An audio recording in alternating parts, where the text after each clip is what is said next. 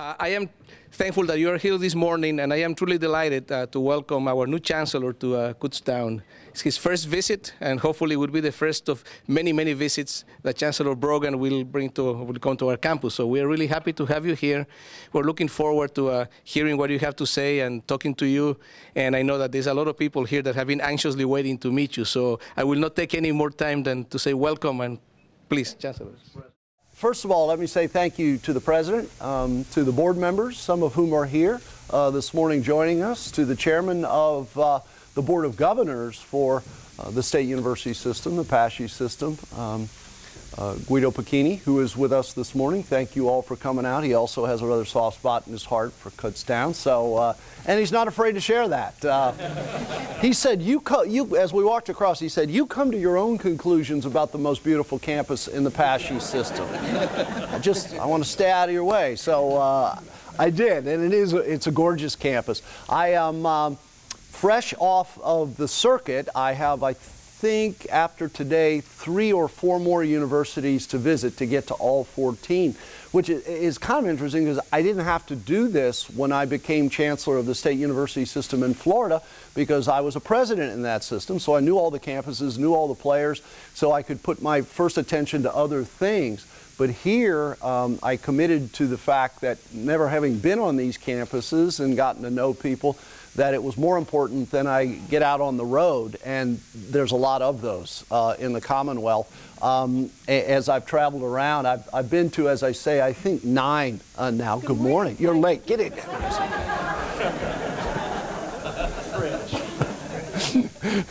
And it's been a wonderful trip around the Commonwealth. I grew up in Cincinnati, Ohio, so I'm not unfamiliar with Pennsylvania, but I can say this because I am in the Commonwealth. We think Ohio is a beautiful state, and it is, but it's got nothing on the Commonwealth. This is a remarkably beautiful state, you know, especially when you add in the mountains, and we don't really have those in Ohio to speak of. So you throw it all together, it's a remarkably beautiful place. Now, I will tell you, when I get back to the office late this afternoon, I will give them what I've now dubbed the DDR. The DDR is the Dead Deer Review, because nobody's got anything on you when it comes to the number of carcasses, or is it carcae, I'm not sure, that are out there on the highways of the Commonwealth of Pennsylvania. Is fairly remarkable. They've started giving me directions that way. They said, okay, you're going to Kutztown. Here's what you want to do. You go 4 dead deer north. And when you pass the 3rd dead deer, get off, because you'll be on Main Street. But it's a remarkably beautiful state, and we have remarkably beautiful campuses within it, with still 3 or 4 more to go. And I don't doubt they're just as beautiful as are all the others. Also different than Florida. Now, it's not that Florida doesn't have really lovely campuses, but there is a major age change here, not among faculty, don't get me wrong, it's the same thing, but in terms of the history of the system. In Florida, you have the 12 universities, make up the State University system of Florida, the public universities. A little size difference. We are here about 115,000 students.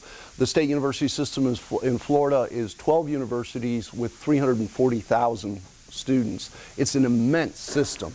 We have the University of Central Florida in Orlando, which is now at 62,000 students and continues to grow. Growth has slowed down a little bit, not because the growth potential still isn't the same, it's just how many can you continue to take in. Florida is now at about 50,000, Florida State's about 50,000, University of South Florida in Tampa. Any geography people here who are saying South Florida, Tampa?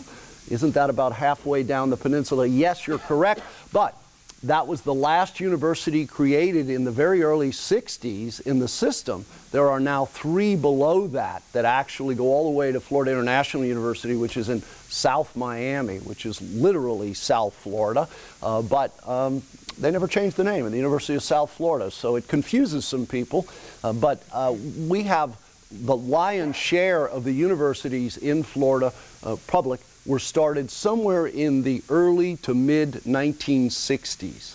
The university where I was president, Florida Atlantic University, is a school of about 31,000 students, and it was started in 1964. The population boom down there didn't occur until just about the 50s and the early 60s, and to try to keep up with it was a massive rush to create public universities. Most of our public universities who fall in that age range were created on former military bases. The federal government had significant tracts of land scattered around Florida, and as you can imagine, Florida was a fairly prominent player in especially World War II based on its location.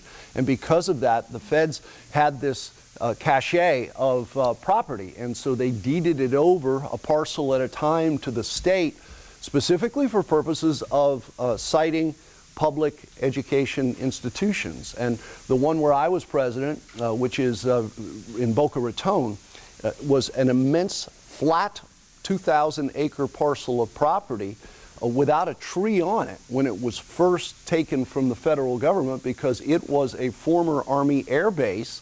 And by virtue of that fact, there were still left many of the runways which were substituted and became roadways and parking lots for the university in its early days in the mid-1960s.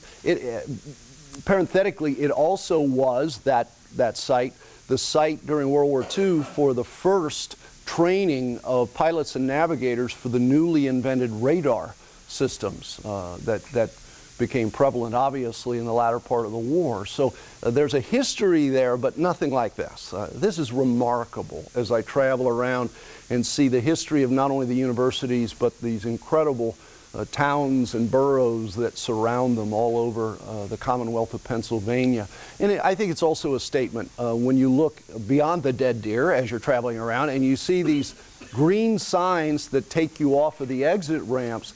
How many higher education institutions? I mean, there are some of the exit ramps where there are as many as 6 higher education institutions listed on the sign. One was flapping on the bottom. It's like we're running out of room here in the Commonwealth for newly ensconced institutions.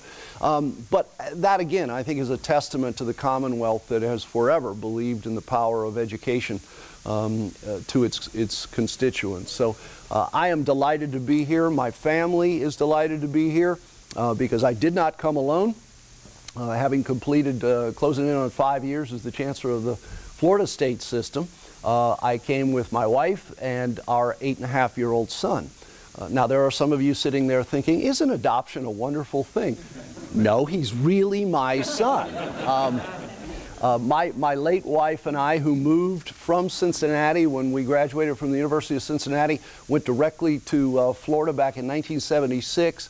We were both elementary school teachers by training, and then I moved into administration as a dean and assistant principal, school principal, and then the superintendent of schools in that part of the state of Florida before going off to Tallahassee for my first stint there as the state secretary of education for pre-K through 12 education, and then stayed as the lieutenant governor for a term and a half. I stepped down in the middle of the second term to become president of Florida Atlantic University, which also was special to me because while I was teaching 5th grade, I acquired a master's degree in administration and supervision from Florida Atlantic University. Never in my wildest dreams, I was in my mid to late 20s, ever believing I would ever come back to the place as the president. But was very fortunate to be able to do that and served there for almost 7 years. And during that period of time, lost my first wife to breast cancer at 43, just as I became the lieutenant governor, and then spent several years single. As a matter of fact, took the famous oath that said, you know, I'll never get married again. It couldn't be that good again. And we were never able to have children, so I figured, you know, I won't do that either. Never say never and never say always. Some years later, I met and married a beautiful young attorney, and when we went to Florida Atlantic University, the second year there, you talk about a non-traditional presidency, Mr. President. One morning appeared on the front lawn, the 12-foot plywood stork bearing the words, "It's a boy," on the home of the president. You just don't see that very much in higher education. So Colby John was raised right in the middle of a university campus for his first 5 years of life, and we absolutely loved it. It was an extraordinary experience. Quick footnote there. This morning, Mr. 8-and-a-half-year-old is eating breakfast, and I'm watching the news and the weather, and I saw the white band go across this area, and I kind of walked quietly over to the window and thought, I wonder. And I opened the window. All the roofs and all the car tops were covered with snow. He's never seen snow. So I said, Colby John, come here for just a minute. And he walked over to the window, and I opened the window, and there it was. And the rest of my morning was shot to hell.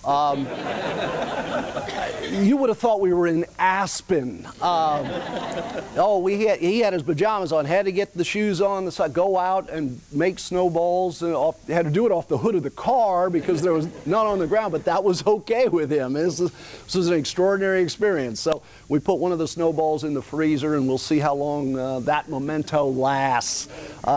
But that's part of this wonderful opportunity, is not only professional for me, but very personal and very wonderful for my family. And we have thus far, in the 2 months that we've been here, thoroughly enjoyed not only Pennsylvania, but more importantly, the people of Pennsylvania. It's an extraordinary place. I wanted to talk a little bit this morning, and then I do want to open it up for questions and answers, depending on how much time we have. So I wanted to talk a little bit about some of the things that I've been sharing as I've traveled to each of the universities. The one thing I don't do is vary the message, because the message, I think, is important for the entire system. Clearly, there are people within our system going through different issues in different ways. I understand that, but at the end of the day, the message it has to be the same, because if you try changing the message from one to the other, you blur it, it gets confused and confounded, and I don't want that to happen. At each of the sites, I've been able to spend time with the president, very important to me. I've been able to have a forum just like this, very important to me, and take a tour of the campus, just to get a general sense of realizing they're buildings, but nevertheless, try to get a feel for the personality of the community that our universities happen to be located in and the campuses themselves. And the one thing that becomes glaringly obvious is the fact that while they are all very similar in many ways, they are all each quite unique. And that's a hallmark, I think, of our system, especially as we now go into the 21st century. Because when normal schools were created and popped up in a regional fashion around the Commonwealth so very long ago, the idea was that they not be really unique. The idea then was that we create a regional opportunity as a Commonwealth for the people who live generally in proximity to that school, so that students could go off to school and yet remain at home in many ways, and have available to them a wide menu of academic opportunities, so that if they couldn't go off to places elsewhere around the Commonwealth or the country, they could still chase the degree of their choice. And so we offered an expanse over years of academic array and opportunity. And of course, when this system started, even before it was a system by title and by law, but the 14 universities, 2 or 3 of the hallmarks were: 1, proximity. Students could have access to a higher education, a public higher education opportunity, in relative proximity to where they lived and grew up, which provided great access opportunities that might shut others out. 2, cost, because it was a public education opportunity. The cost was proportionately lower than if they went off to a lot of the other institutions around the Commonwealth or the country. And 3 was the expanse of the program array. If you wanted it, chances were really good they had it in your proximate regional university. So you put those 3 things together, it created a benchmark niche for our 14 universities that have stood a long test of time. But the one thing we also know is everything is changing.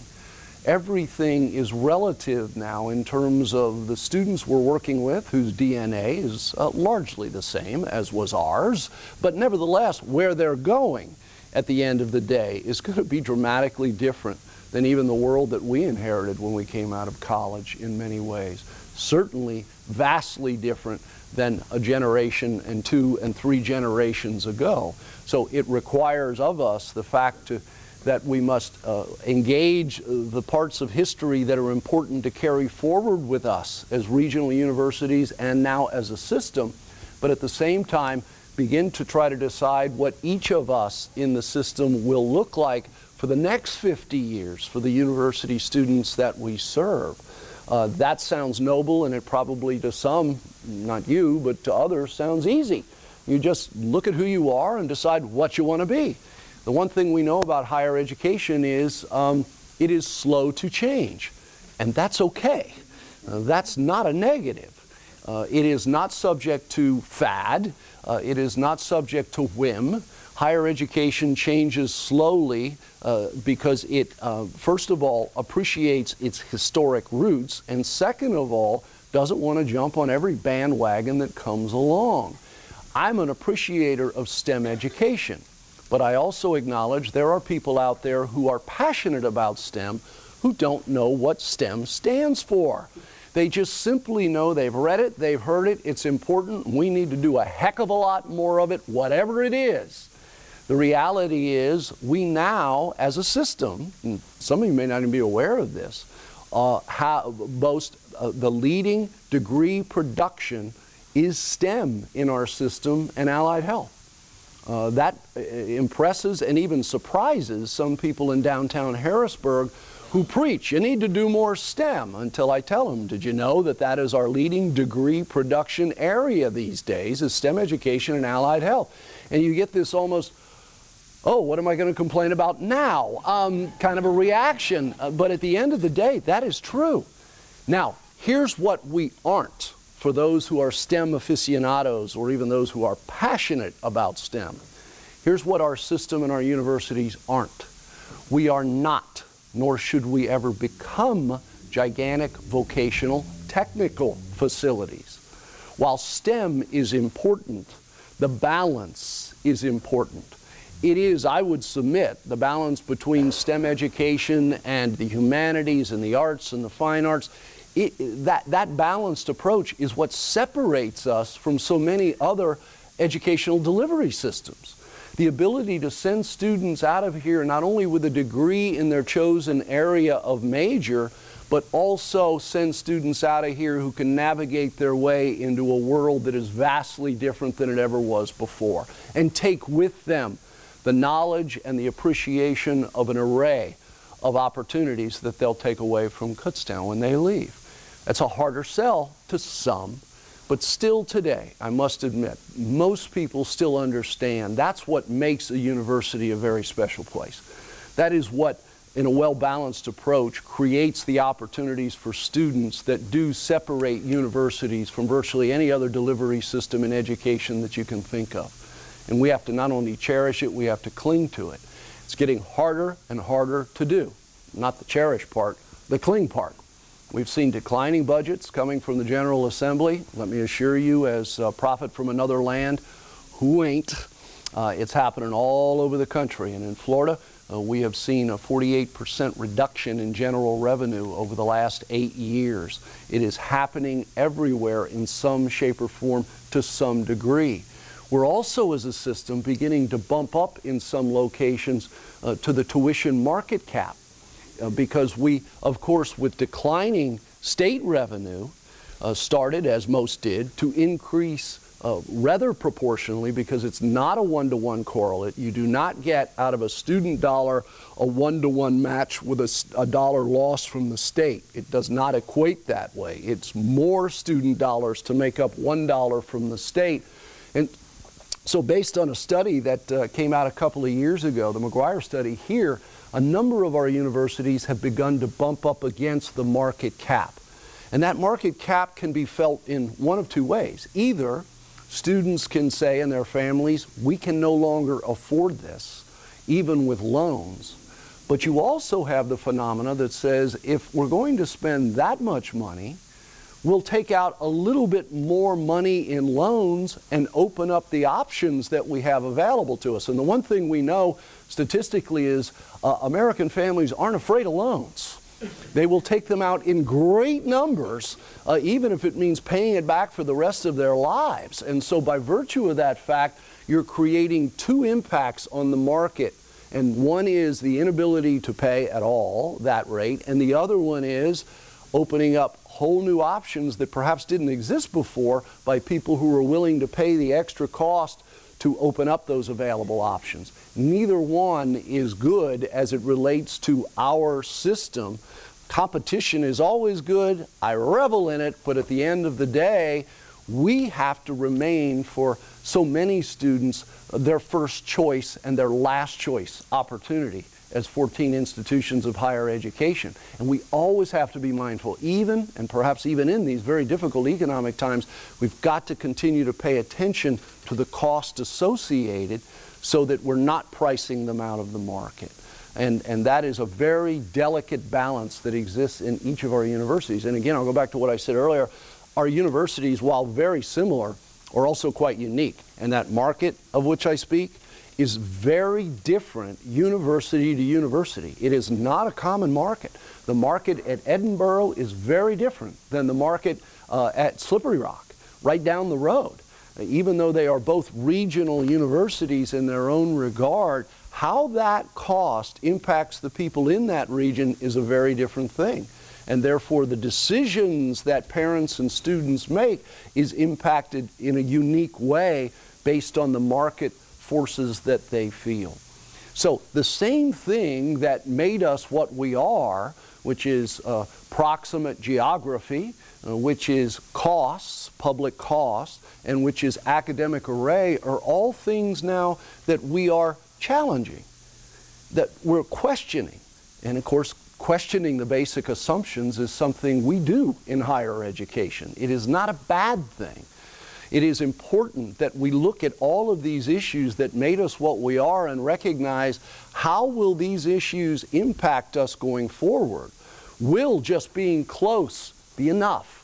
And I would submit in the mobile society in which we live now, it won't. Because students are now moving farther and farther away from hearth and home and to find a higher education degree in places around the Commonwealth and around the country. So just saying we're within that regional sphere itself is not good enough anymore. Cost, I mentioned it, won't dwell on it, but it has to be taken into consideration. You cannot just continue to increase the cost of anything lest you challenge the basic assumption, which is when are people going to stop buying what you're selling, or when might they be unable to take advantage of what you offer because you've outrun their coverage. And then the program array. We have now the whole world at the feet of these young men and young women for the most part, and I'm generalizing, not everyone, but I'm generalizing, grant me that. The knowledge that students are now making choices in a much larger way, not just in terms of geography and market costs, but academic programming. And they're now able to go to places to chase a degree in an area of interest that they weren't able to chase years ago. And so it has required us, and I don't mean just us in the PASSHE system, I mean us in higher education, especially in this time of declining revenue, to look at everything that we are and then very importantly decide what it is we want to be going forward. And therein lies the rub.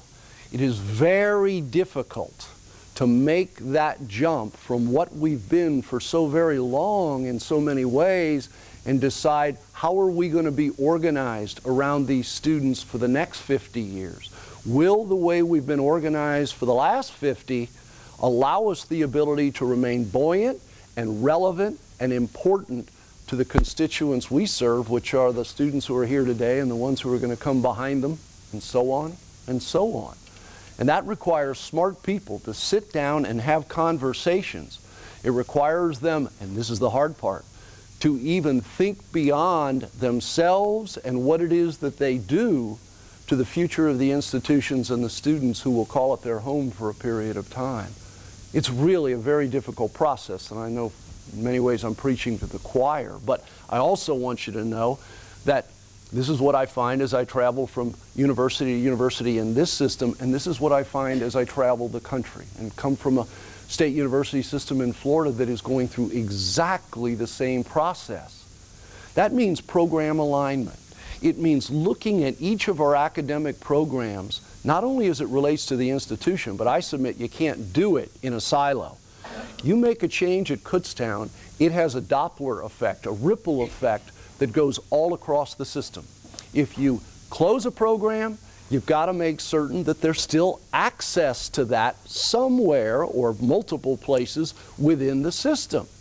You open a new program, you have to look at not only the importance of the program relative to the institution, but what does that new program mean to the system and to the Commonwealth of Pennsylvania? And of course, we're now educating students even beyond the Commonwealth, to the country and the world. But the system has a responsibility, and this is part of it, is to work with all 14 of our universities on program alignment. Because at the end of the day, we have to assure the people of this state that we are laid out academically so there is an opportunity for students anywhere in our system and opportunities collectively that will line up with the world in which they're going to live and the world where they're going to ultimately earn a living and raise their families. We hope it's here in the Commonwealth. Now the good news is you're sitting in a state where about 90% of our students come from the Commonwealth, and maybe even better, about 80% of those who graduate from our system stay in the Commonwealth as residents, as citizens. They're going to raise their families here. They're going to work here. They're going to charge the economic vitality of the Commonwealth. So that's an incredibly important part of who we are and what we do as the state university system. And it's something I remind the people of downtown all the time in Harrisburg. We are not a taker. We are a major giver to the Commonwealth of Pennsylvania. Not just our young men and our young women who will make up the fabric of this state for many years to come, but we contribute every day to the economy of the Commonwealth. A, just because we exist, and B, because of what we are helping to create by way of the next generation of workforce for the Commonwealth. People who will give back to this Commonwealth over and over and over. There's two ways to spend money. One is just to spend it, and the other one is to invest it. And I believe money invested in the state university system of Pennsylvania, in our 14 institutions, will give back to this state, and I hate to sound overly noble, but I believe this, the country and the world over and over and over. This is so much more than an expenditure, than a ledger notation. This is a massive investment in a major fulcrum in the economic vibrancy of the Commonwealth. This state is going through a change. Surprise to all of you. I know it's not. This state made a living in certain businesses and industries that are not here anymore. The population in many parts of the Commonwealth are on the decline for a variety of reasons. This state is in itself a phase of transition and change. The only question remaining is, what's on the other side? What's Pennsylvania going to look like 25 years from now? How's it going to be organized? What will be the opportunities for our graduates? And then what is our responsibility to make sure that our graduates are ready for that? These are big questions, and they're laid at our doorstep 14 times every single day. And the question is, and I think I know the answer, do we have the courage to pick it up and turn it into an action plan for the future that will not only be good for Kutztown, the other 13 institutions within our system, but the Commonwealth and all of the people in it at the end of the day and beyond. Large questions that are not easily answered. Large questions with answers that sometimes impact you and I as individuals, much less the things we love. But at the end of the day, it is also much bigger than we are. It is also important to all of the students here today, and as I mentioned, all of those yet to come. Online education is something I want to talk to you about for just a minute. It's a fascinating thing, this phrase, online education. Again, when you go to places like Harrisburg, you will hear people say, online education means you don't have to build any buildings anymore. Just put it all on the computer. You don't have to hire faculty anymore. Take the ones you've got and put them on online education. Cure for the common cold? Online education. It's there right in front of you. You know, for as many people who boast online education as the future, you will get that many different answers as to what online education actually is. In many people's minds, it's no different than when I was a 6th grader, and oh, I remember this. The teacher, once a week, would roll a television set into our classroom and turn on a guy by the name of Monsieur Zeff. And for 30 minutes, he would teach us French. There was no talking to Monsieur Zeff or responding to him other than in rote fashion. And at the end of the 30 minutes, she would wheel the television back out, and that was your French lesson for the day. Folks, this is 2013. There are some online education programs which aren't a heck of a lot different than Monsieur Zeff. People boast numbers. We did it in Florida. In Florida, we said we have over 30,000 online education courses available and 700 full degree options online. It's not a case of he who dies with the most online education offerings wins. What's the quality of the programming about? When a professor puts their name and credibility on the line by building that curriculum and putting it online, what are the assurances that it's going to be of high quality by way of production?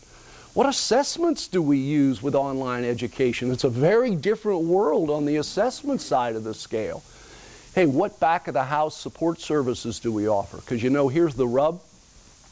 If we don't offer the same kinds of support services to students in online education that we do to students who come here in person, financial aid, information, advising, counseling, tutorial when they're struggling, on and on. If we don't provide that, students will drop out of online education much faster than traditional students do. You see, all you've got to do is say off and you're out.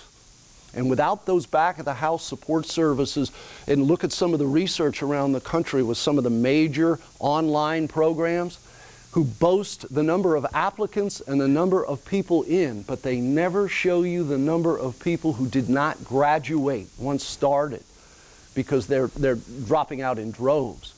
If they start, they should be able to finish if they're seeking a degree.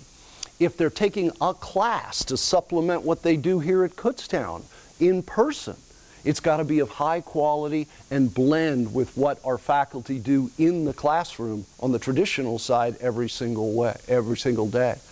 I'm one of those who believes that we ought to have a conversation in our system about online education. The fact that it's sort of an every man for himself approach to online education is great because it allows huge independence. But at the end of the day, how does our system define quality in online education? What sorts of assessments are available and which ones are used across the PASSHE system?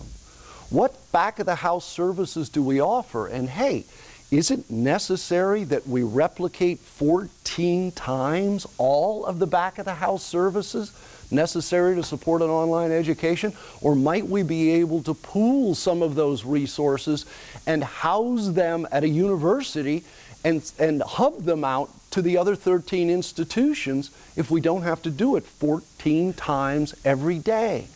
It's time that this system have a grand conversation about online education and what we believe it ought to be and has to be going forward as a system, both on an individual side and collectively as a system, to make sure we get it right, because it is too important. And it's far more than just Monsieur Zeff in terms of access. It is going to determine whether people can not only access higher education, either by course or by degree, and the quality of it, which will determine the quality of their life. We've got to have the courage, I think, to have those conversations and see where we want to go, not just as institutions, but as a system. I think there's some incredible things going on out there in our system in online education.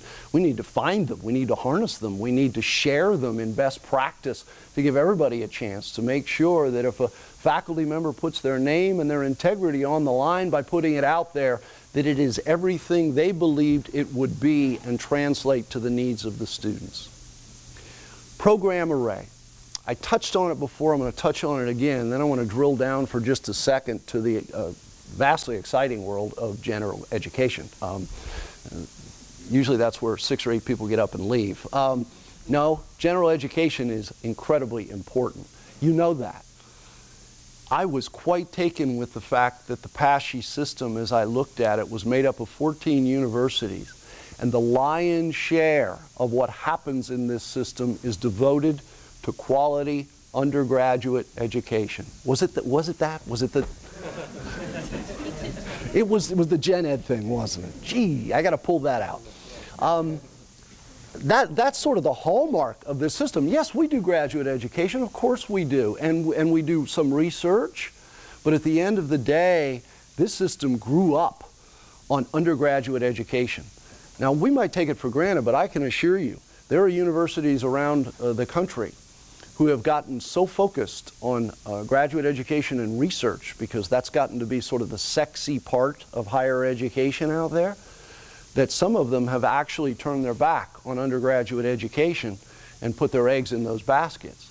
You could have a campus made up of 60,000 students, 45,000 of them in undergraduate education, but resources and attention being paid in a sort of disparate amount to graduate education and research, and essentially turn their back on the major emphasis of every great university in the country, undergraduate education. So it is about looking at our undergraduate education program, not only relative to each university, but how we're laid out there as a system, what we're offering, and very importantly, what makes one university unique from the other. It doesn't mean that that thing which makes them unique is the only thing they do, but I have found in my travels around this system that we are quite unique in our makeup. And each university has its own personality, and not just in terms of the campus and the town-gown relationship, but the academic programs that are offered, and those programs which have risen up over time as those signature programs that have made that campus and school unique from the others. And that is a very good approach to the world of higher education. Again, it doesn't mean you abandon everything else. I would believe that it makes everyone else raise their game. It makes the institution charge harder to see to it that everything that is offered is of the highest quality. But what separates one from the other? What makes one unique from the other? Gen Ed.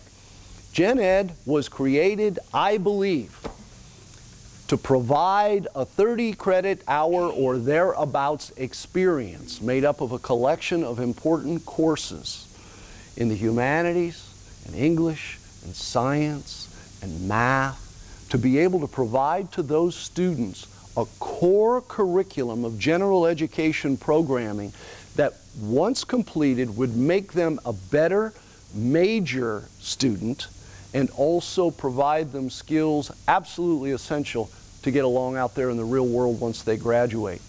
I found a couple of the universities when I became chancellor in Florida had hundreds of courses that qualified in general education.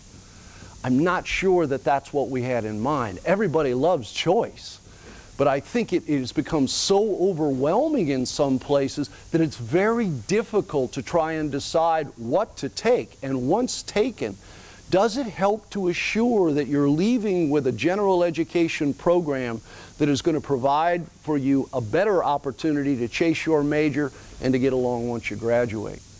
And what we did down there, and I really believe it's something we ought to talk about, is put a lot of smart people in a room and say, let's talk about Gen Ed.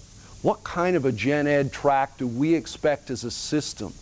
What programs must we consider for general education that do translate, once connected one with the other, to the major and then to the opportunity afterwards? Again, takes guts. There's not one person who doesn't believe that that course isn't critical, or we wouldn't offer it.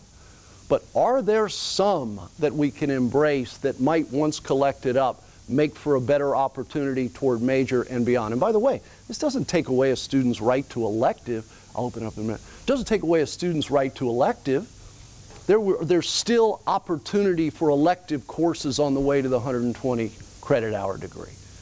But I think we have to have the courage to have that conversation.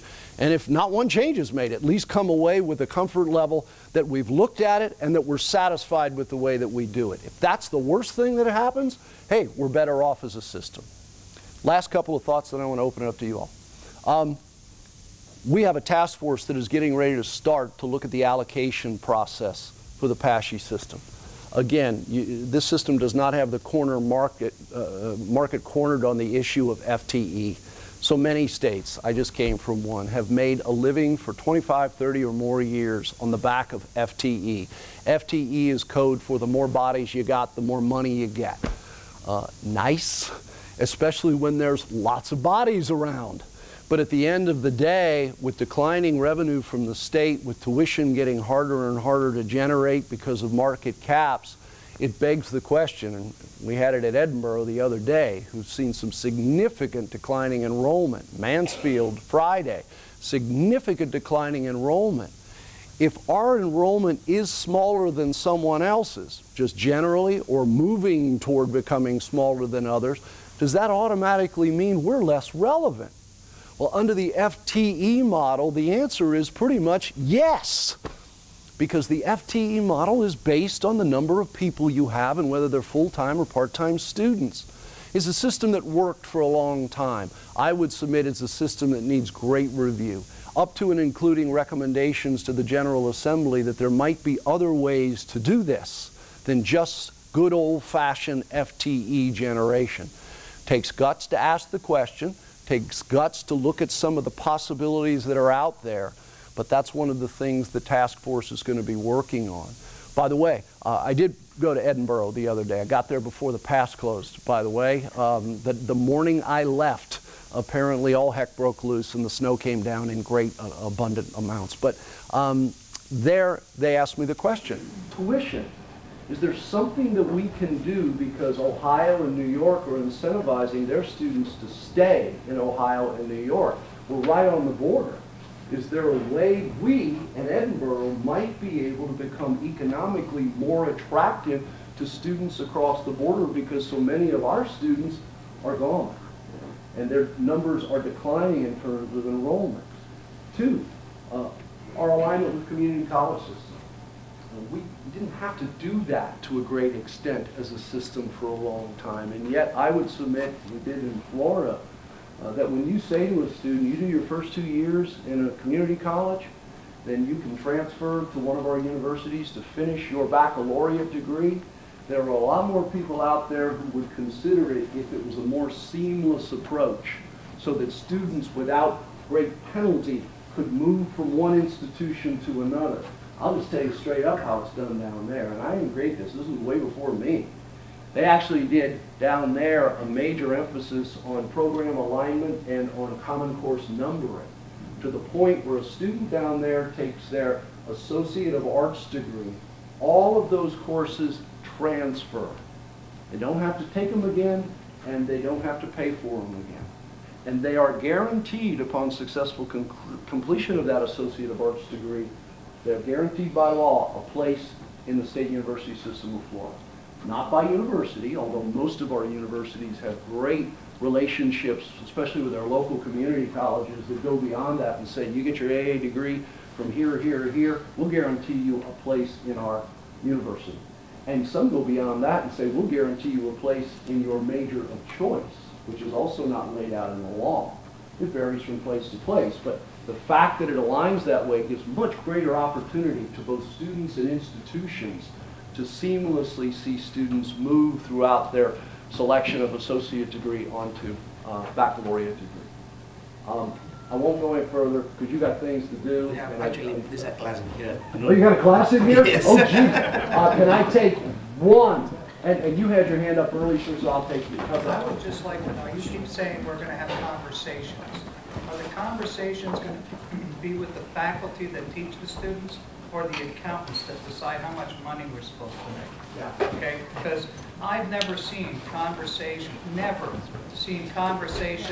that include the faculty. Yeah. Okay? We get mandates from the state, so I have no idea who the conversations are with.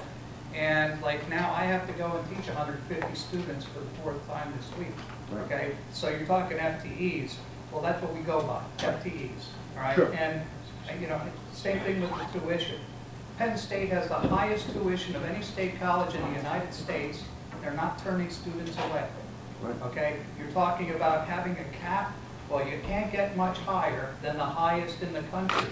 Right. They're not losing students. But baby, we ain't Penn State. Well, but Okay? it's- No, you don't have Florida, you can say Florida, Florida okay? State has. Speech/question. Let me give you an answer. Okay. First of all, I very much want the input of faculty as we make some of these decisions. Not to have the input of faculty when you're talking about general education as an example, it's crazy. They're the ones who teach it. They're the ones who know it best. It is critical that faculty be at the table when we talk about that. We need faculty at the table when we talk about funding. Because you're right. Some people would say, no, funding, that's at a different level. That's with different people. And you're correct. Sometimes we allow the money people to drive what we do rather than deciding what we're going to do and then ask how much is it going to cost to pay for that enterprise. We've got it backwards in that regard. I'm not disagreeing with you at all. Yes, people will have a voice and an opportunity in these decisions. It is critically important. But until we decide what issues we want to take up, how we're going to organize around those conversations, we're never going to be in a position to challenge the basic assumptions, decide what we want to do. Lastly, I want you to know about the legislative process. Some of my friends teach political science, and I keep reminding them it's far more art than science, jokingly, but it's true.